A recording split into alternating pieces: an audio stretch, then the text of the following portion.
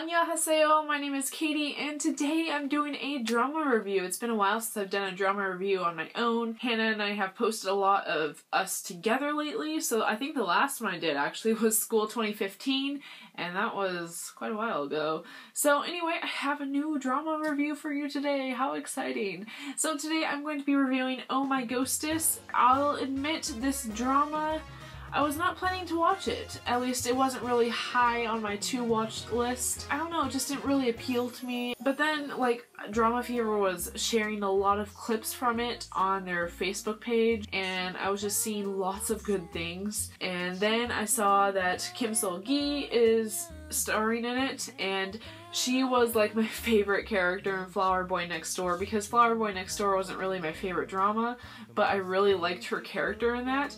And then I saw she was in this, and I'm like, hey, I want to see her in a more main role. So while I was waiting for more episodes of Scholar Who Walks the Night, I decided to give Oh My Ghostess a shot. And wow.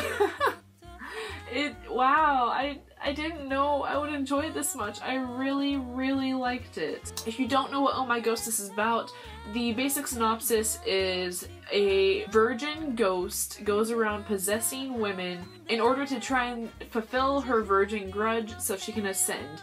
But of course, there's much more that's really going on that you don't know about until you start watching the show. I would say this is kind of like a combination of Coffee Prince and School 2015 with the supernatural aspect, maybe The Master's Son, which I haven't watched yet. I really need to watch that. Now this show centers around a restaurant with chefs, and that's where you get the whole Coffee Prince vibe. It has a very similar feel to it, just the mannerisms between the characters in the restaurant.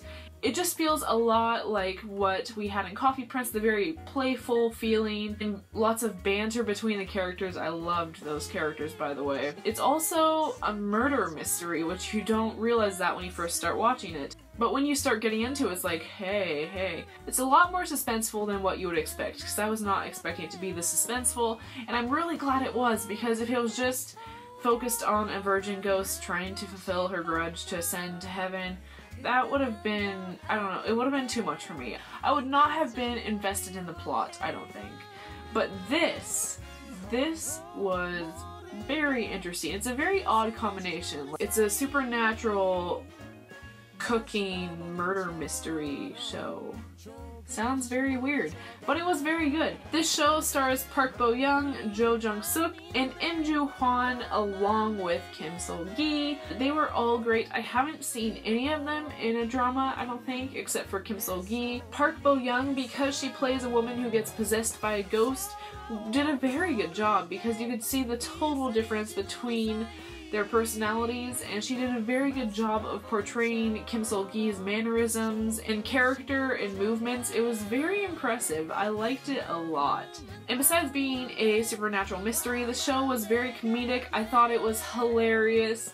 I mean, there were times where I just could not stop laughing, especially because of all of the characters that worked at the restaurant. Again, they had a very Coffee Prince-esque vibe to them, and they were very humorous. I loved the sous chef. He was hilarious. One of my favorite episodes probably was episode 9, where the sous chef had his birthday, and they all pretended to forget it, and then they gave him this really cheap knockoff belt, and then they went drinking and they did karaoke, and that's probably one of the funniest karaoke scenes I've ever seen in a drama. Of course, it helped that they were singing Big Bang music, because Big Bang music appeared constantly throughout this drama, and I thought that was really funny, because they would like sing Loser constantly. It would just like be in the background, or they would be singing it, and this karaoke scene was absolutely hilarious, because all 5 of them were totally drunk, and you know, I don't necessarily condone drinking,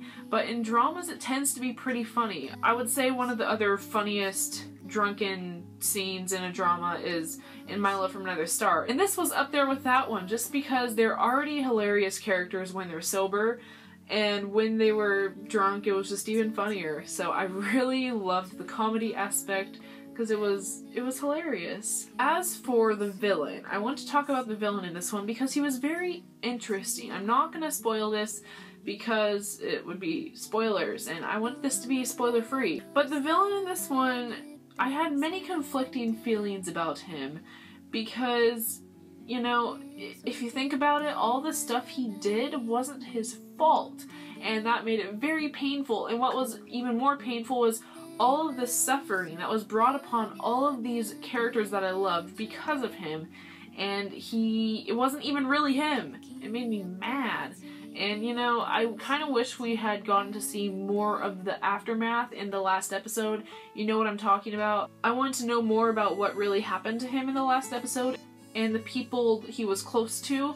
I don't want to give spoilers. You'll know what I'm talking about, because, like, one of the characters who was very close to him, she was a minor character. I really liked her, though. I kind of wish we had gone to see more what happened between them. I mean, we did get a glimpse. We got a 2 years later, and that was great. But I did want to see a little more, and I did think there were a couple plot holes, not very big ones at all, just little things that I noticed. I'm like, hey, they never brought that up again. And one of them is Chef King and So-hyung's friend. I believe he was So-hyung's ex-boyfriend, and they went to his grave in one episode, I believe. And like in one of the first episodes where So-hyung appears, they went to this grave, and I'm pretty sure it was her ex-boyfriend's, because he died, and they were talking about how they were friends, and I want to know more about what happened to them, which we're obviously not going to get now, but I was just kind of curious if that would actually apply to the story, or if he just died and they were visiting his grave. I'm not sure. And, you know, it's not really a big deal, but it would have been interesting, because usually K-dramas don't have scenes that are unnecessary to the plot. Usually they're very plot-oriented, or it's comic relief, or it's just... I don't know. Usually there aren't irrelevant scenes. So it was a little weird, but it was just like a really quick scene. It didn't take up too much time of the plot, and maybe it was just to introduce So-hyung. Another thing I really liked about this show was that there wasn't really a love triangle. There was, but it wasn't one of those really angsty ones. There were actually a couple different ones, I want to say, but it didn't bother me, because they were resolved really quickly, and they were not angsty at all, and they didn't drag out. So it was okay, because, hey, people can have multiple love interests in their lives, but just decide. And that's what they did in this show, so I really appreciated that, and I really, really liked that. As for the ending of the show, I really liked it. Some people thought it was a little rushed, but I thought it was a pretty decent pace for a drama, because some of them are really rushed. Princess Hours. But this one was really nice, and, you know, it gave you a good amount of time. I got really major Coffee Prince vibes from the ending, which doesn't really surprise me, but I thought they did a good job of the end, and it wasn't Secret Garden. I decided to stop comparing endings to Secret Garden, because honestly nothing's gonna beat that, but it really was a good ending, and I just appreciated it.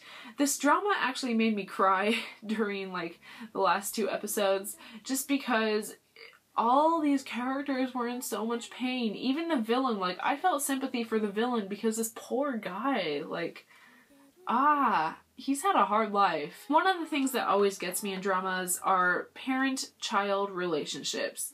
And when a parent is dying, or when a child is dying, it hurts me, because you see how much pain it causes each other. That was one of the things that got me in Mask. And in this one, it happened again, because obviously one of the main characters is a ghost, and you kind of get to see what happens to her family after she dies. And it's very sad. Especially in the freaking last episode, I was crying, just because that kind of stuff always gets me. Honestly, it gets me more than, like, sad romantic relationships. But that's how it was in Secret Garden, in Mask, in this one, in, like, all of those dramas. It was always the parent-child relationship that got my feels.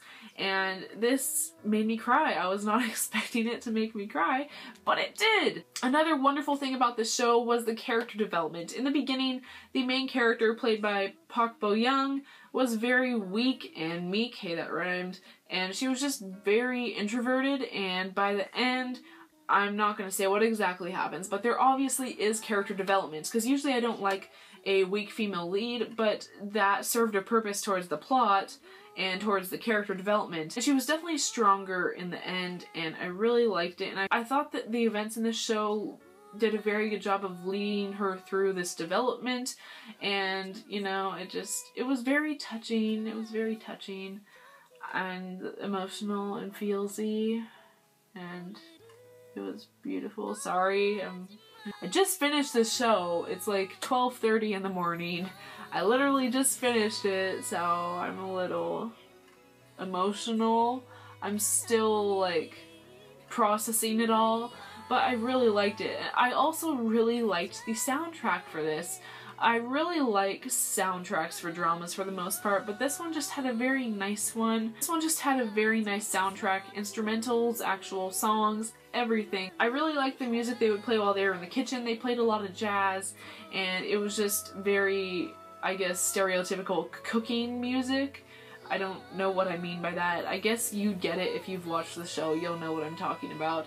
But I really liked the soundtrack. I liked the song Oh My Ghost. I liked Stay, Eyes, Leave. I would recommend checking out all of those. They're all on iTunes. You can look up the Oh My Ghostess soundtrack because it is on iTunes, which is great because drama soundtracks aren't always on iTunes. So overall, I really, really enjoyed this show. I loved the romance, the comedy, the mystery, the drama, and you know, the show it didn't have many melodrama elements, and if it did, they were very toned down. They were very mellow. Anyway, I just really liked this show. So it really surprised me, and I'm very pleased with that. Let me know if you've watched Oh My Ghostess and what you thought of it. I would be happy to discuss it below. Hannah and I are both going to finish up Scholar Who Walks the Night next week, so hopefully we can film a review on that. Be looking forward to that, and I will see you soon. annyeong. 서로 모르게 이상해진 우리 사이 마치 바보들처럼 조금씩 무너져가